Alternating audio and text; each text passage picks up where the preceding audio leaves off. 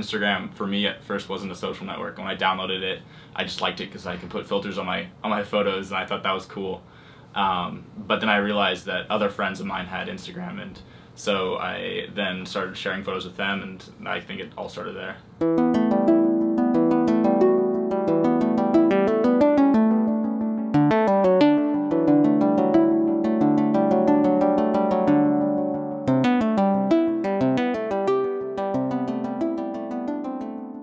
My freshman year is kind of when I got into photography. I had a lot of free time. My freshman year, I also lost eyesight in my left eye. So that was a process I really didn't have any control over. I had a detached retina. Doctors still don't know why. One cool thing that came out of that was the fact that I don't see 3D anymore. So like when I look around, I see things a little bit differently. And so I'd like to think that the 2D vision I have mirrors the camera, and so like I know what I'm going to be taking because the camera is exactly what I see. And so Instagram was kind of like my outlet. I pushed out photos from there, and not that anyone was seeing them at the time, but it gave me something to do. So that was something that was really important to me.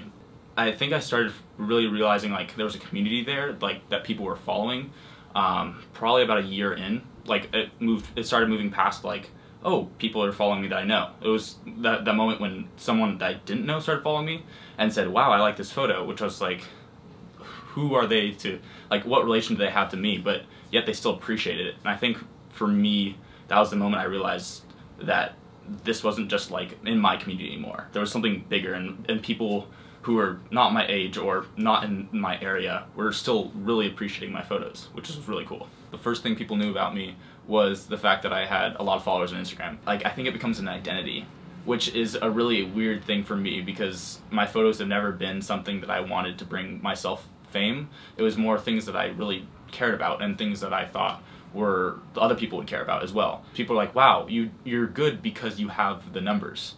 But I think that some of my favorite photos I have on my Instagram feed are ones that people don't notice as much. In a way, Instagram can twist that, like how people appreciate photos because of these statistics that people assign to it because of followers and likes and favorites and everything else we use to measure value these days.